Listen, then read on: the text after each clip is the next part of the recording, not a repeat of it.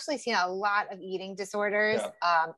a big spike in either avoidant restrictive, or really the array of binge eating, so many more eating disorders than I've seen in the past. And I don't know if it's necessarily because everyone's home, so they can't necessarily hide it as easily, right? Because if you go out to restaurants, it's a lot easier to push food around or to not be under the microscope as much. But food is often a coping mechanism for so many people. And when things are out of their control, as the pandemic has been for everybody, those are that starts the patterns of the disordered eating, and which leads to eating disorders often. So I'm seeing a lot more of that than I had pre-pandemic, for sure.